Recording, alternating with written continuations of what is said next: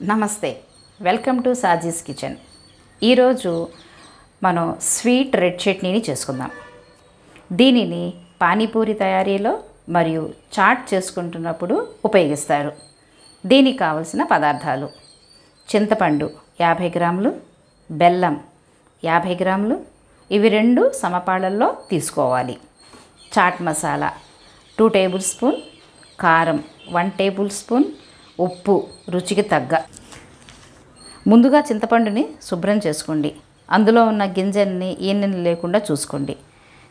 చింతపండుని శుభ్రంగా కడిగి ఒక గ్లాస్ వేడి నీళ్ళల్లో 10 నిమిషాల పాటు నాననివ్వండి. తర్వాత గుజ్జుని బాగా పిండుకోండి. ఈ గుజ్జును స్ట్రెయినర్ ద్వారా స్ట్రెయిన్ చేసుకోండి.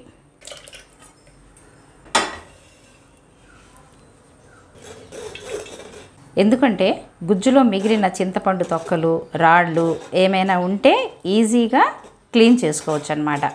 ఇప్పుడు ఈ చింతపండు గుజ్జును కడాయిలో వేసి స్టవ్ మీద పెట్టి ఉడకనివ్వండి.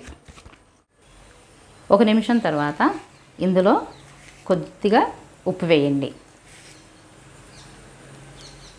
ఉప్పును వేసి ఈ గుజ్జు మరగనివ్వండి.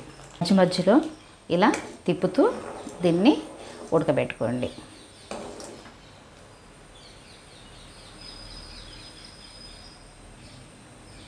మీడియం ఫ్లేమ్ మీద పెట్టుకోండి. ఇప్పుడు ఇలా మరుగుతున్నప్పుడు గుజ్జు మీద ఇలా ఒక తెప్పలా వస్తుంది. దీన్ని తీసేసేయండి.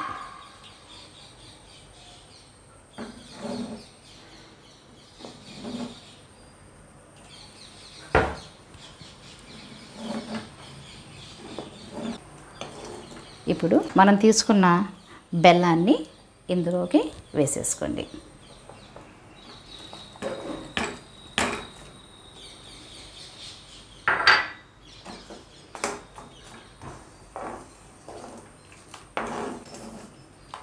బెల్లం కరిగేలాగా నెమ్మదిగా తిప్పుతూ ఉండండి.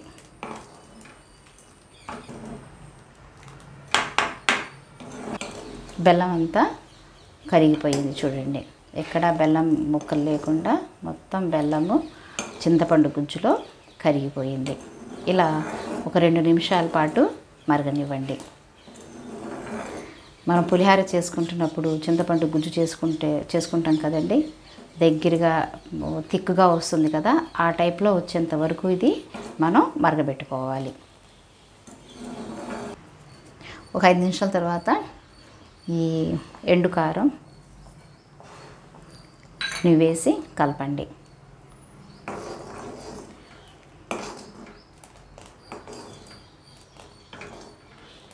ఒక నిమిషం పాటు కారంతో పాటు ఈ గుజ్జుని ఉడకనివ్వండి.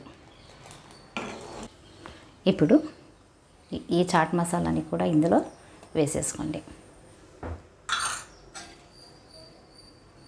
ఇది కూడా గుజ్జులో కలిసేలాగా కలిపేసుకోండి. మొత్తం గుజ్జులోకి కలిసిపోవాలన్నమాట. ఎక్కడ ఉండలు లేకుండా జాగ్రత్తగా కలుపుకోండి.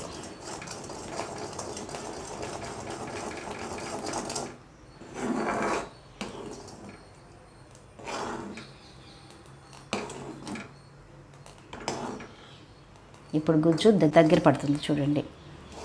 కొంచెం థిక్గా వచ్చేలాగా ఫ్లేమ్ని కొంచెం పెంచుకోండి. ఇలా కలుపుకుంటూ పక్క సైడ్లకు ఇట్లా థిక్గా అంటుకుపోతూ ఉంటుందండి. దాన్ని తీసేసుకుంటూ ఉండండి, లేకపోతే మాడు వాసన వస్తుంది. దీనికన్నా ఇంకా కొంచెం థిక్గా వస్తే కరెక్ట్గా మన రెడ్ చట్నీ రెడీ అయిపోయినట్లు అన్నమాట.